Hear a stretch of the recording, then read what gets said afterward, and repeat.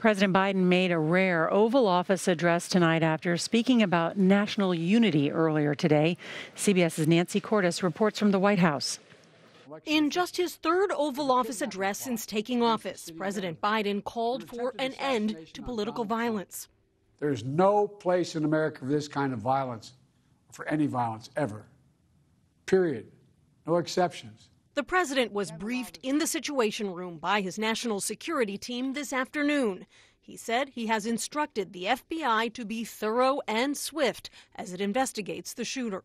I urge everyone, please, don't make assumptions about his motives or his affiliations. Let the FBI do their job. With the Republican National Convention set to start tomorrow, President Biden said he has directed the head of the Secret Service to review all security plans for the four-day event.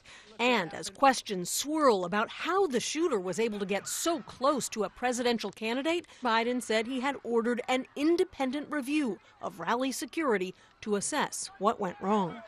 Security around the White House is still elevated, with pedestrians blocked from Pennsylvania Avenue and Lafayette Park across the street.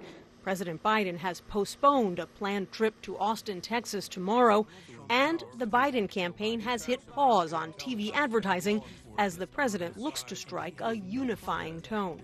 No matter how strong our convictions, we must never descend into violence. The president added that he has directed the Secret Service to provide Mr. Trump with every protective measure he needs to ensure his continued safety. Norah? Nancy Cordes at the White House, thank you very much.